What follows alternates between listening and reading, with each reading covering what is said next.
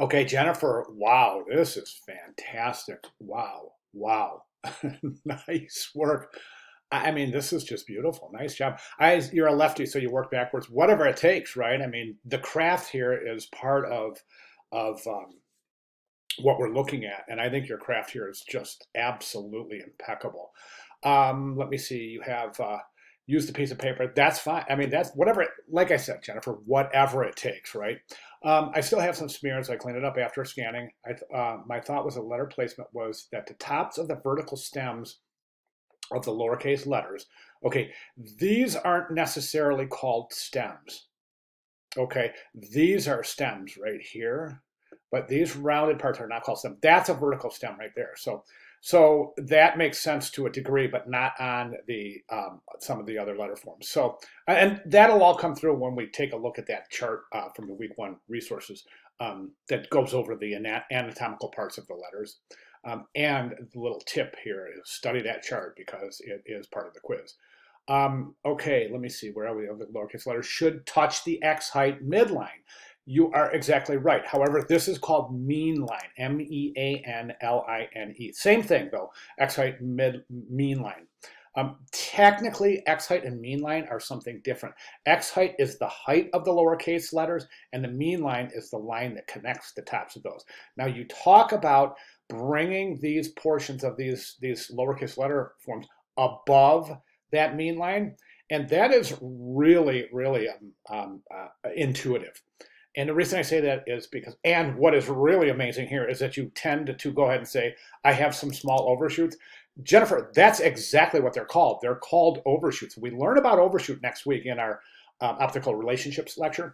But yeah, definitely, you got it, man. You got it. You're exactly correct. Overshoot. What happens is whenever you have a curved letter form, you want to overshoot the cap line, mean line, or baseline a little bit. Otherwise, it looks smaller than its counterparts, the other letters around it.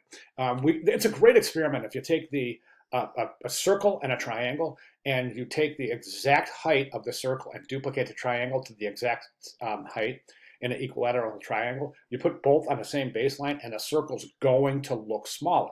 Again, it's an optical relationship or an optical illusion, and it is definitely part of typography too. So that overshoot is a very, very important part of letter mechanics. Okay, so first of all, why do we want ample letter spacing? The reason we want ample letter spacing is, or I should say expeditious letter spacing, is because you don't want different letters within a word to appear to be in groups, and you don't want any breaks in letters. So for the example I use is if this was an unusual space between the N and the A, the reader would read this as Ben, Anna. It would create an unnecessary break, which slows down reading, which slows down retention, which slows down understanding, and that is why letter spacing and word spacing, and again, paragraph formatting is so important to the typographic process. What you have here is outstanding. Your verticals are verticals, your horizontals are horizontal. Right now, this looks like it's a little bit off level right here, that baseline. So you want to make sure your baseline, mean line, cap line are definitely level and perfectly parallel with each other.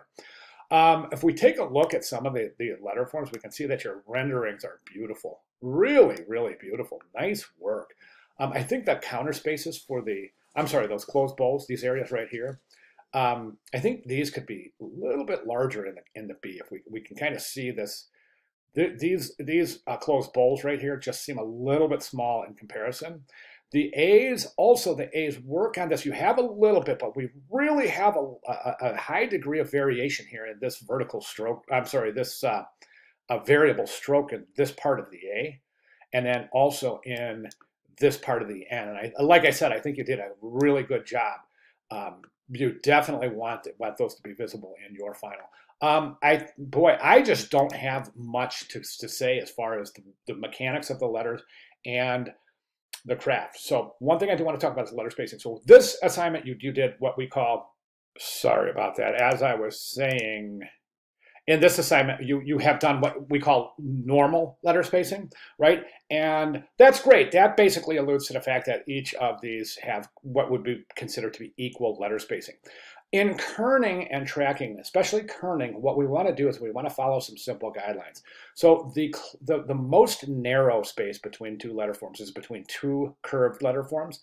The next would be between a straight and a curve, and the widest would be between a straight and a straight. Now, when I say the narrowest, the next narrowest, and the widest, they shouldn't really be discernible. I mean, you shouldn't be able to look at it and go, wow, that space is wider than that space.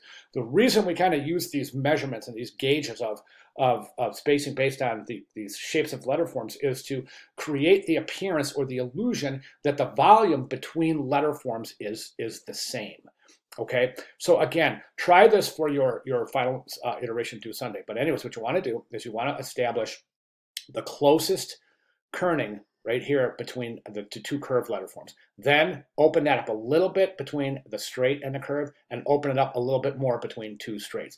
The result will be, if you kind of look at this, and it'll appear as though this shape here, this counter space between the letters, is the same as this one here, and the same as this, and the same as this. You might have to disregard this this open counter here in this lowercase a's.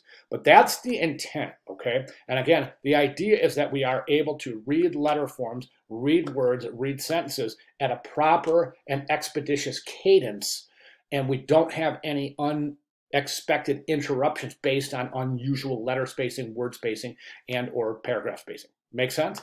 Okay, Jennifer, great job. If you have any questions at all, please let me know. Great work. Thank you.